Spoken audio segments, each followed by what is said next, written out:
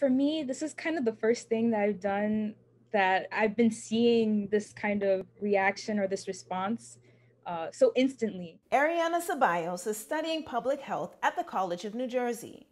While the junior still has another year to go, she's leading efforts with other students to make a difference now. We're working with New Jersey Public Health Association to work with communities in all of New Jersey, and we're making focus groups that can we talk about vaccine hesitancy and just all the barriers that people face in trying to get the vaccines. Ceballos says some of those barriers include the spread of misinformation on social media, as well as understanding what are the long-term effects of getting vaccinated for COVID-19. To answer those questions and combat misinformation, students are going directly into neighborhoods and handing out multilingual flyers like these to let people know there are resources available to them.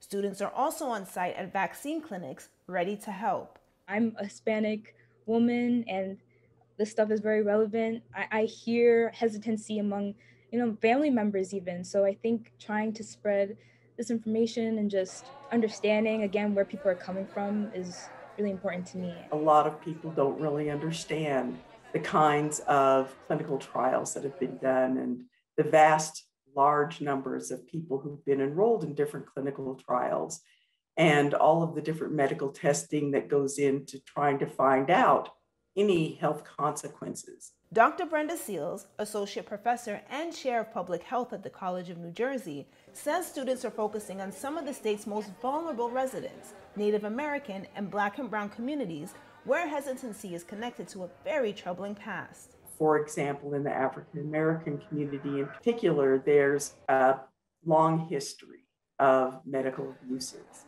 some linked to clinical trials.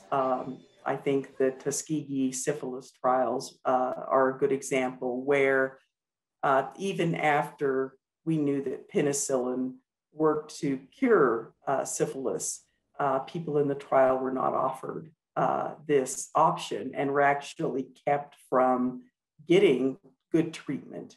That's something that people are not going to forget. But students and faculty at the College of New Jersey are trying to change that narrative and get people more comfortable with getting vaccinated. I think the biggest problem is that a lot of those vulnerable communities, we haven't even really done the outreach that we need to do, really getting to the people.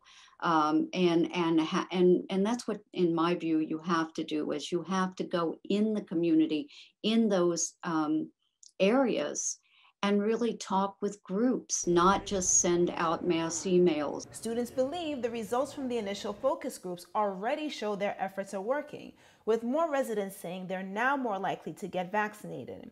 The goal is to make sure this trend continues so that everyone can go back to living their lives as they did before the pandemic.